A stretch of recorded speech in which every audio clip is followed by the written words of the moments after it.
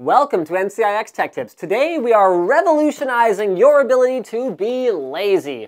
Gone are the days of being a geek and reading forum posts about how to wirelessly pair this with that and whatnot. Today we're going to explain to you what near field communication, or NFC, is.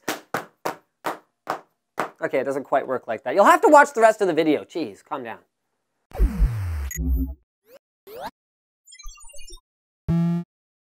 Alright, so NFC is something that isn't exactly new, but it's definitely gaining in popularity.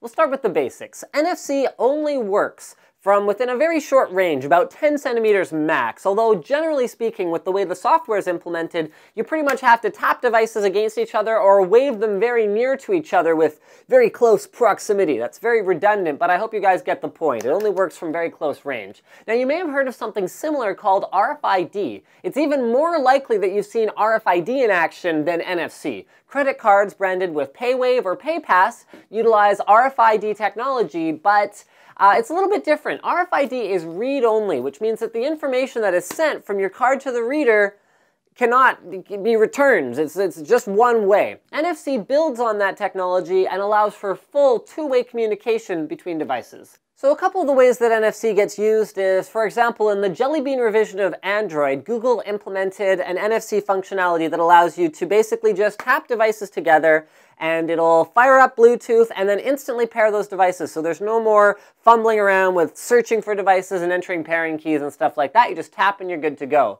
Samsung Galaxy devices use an NFC technology that they brand as S-Beam, except that instead of using NFC to enable Bluetooth, they use it to enable a Wi-Fi direct link between the two devices for ongoing communication. So you can use that for file transfer and all kinds of other cool stuff. Wi-Fi direct also has the advantage over Bluetooth of being much higher bandwidth, supporting up to 300 megabit per second.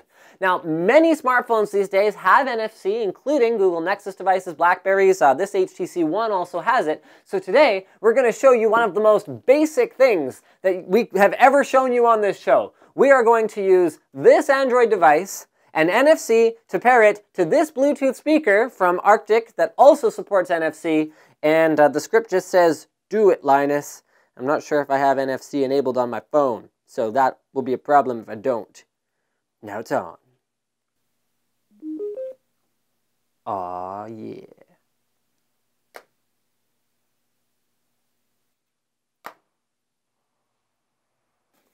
Hold on a minute. My portable battery bank here.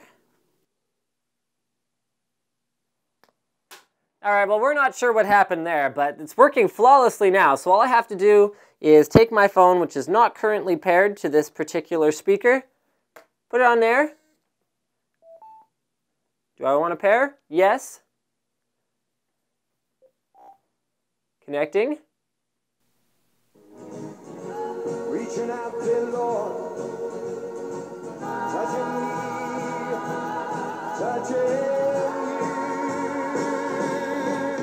And there you go, Bluetooth speaker paired. Now that is just one of a ton of applications for this technology, and we're just starting to see the benefits. So all of a sudden you can start paying for your parking, opening BMW car doors. You can even make up your own uses for it. So you can order programmable NFC tags. They're actually not very expensive, and set these around in common places in your daily life to control your phones. For example, in your car you might have a phone mount. You can throw an NFC tag in there, and as soon as you pop it in, it opens up your navigation and, you can tell it to navigate to work. I don't know who wrote this script, but do you really need GPS navigation to get to work?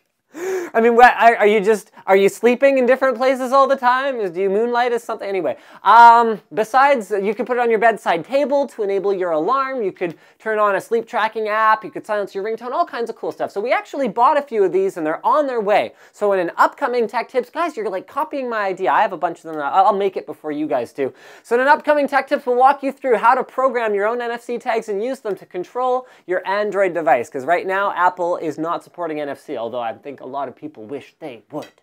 Thanks for watching, guys. Don't forget to subscribe to NCIX Tech Tips for more videos like this from ncix.com.